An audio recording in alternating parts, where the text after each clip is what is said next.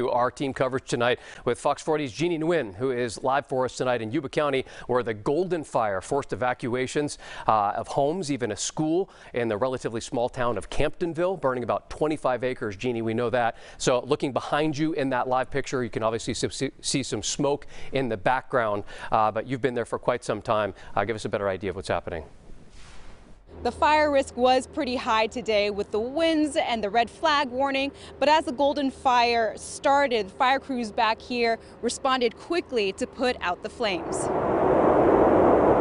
It's this wind that made this fire challenging for firefighters as they work to contain the Golden Fire. It was technically just east of our house up the hill, so luckily we were downhill from it. Brian Phillips is a Camptonville resident and got right to work to help fire crews along Highway 49. We were told to go get the dozer running. Luckily, we're already certified CAL FIRE and Forest Service.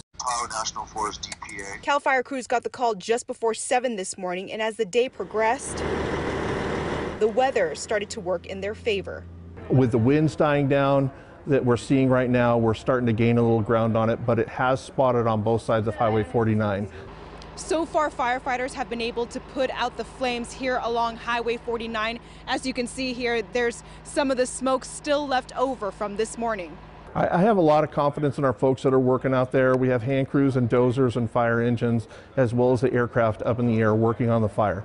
And it just so happened, this morning Congressman Doug LaMalfa announced $6.6 million in funding for fire safety and crews for Nevada County. Bring more peace of mind, certainly, for the residents around here and for the first responders and their ability to do their jobs.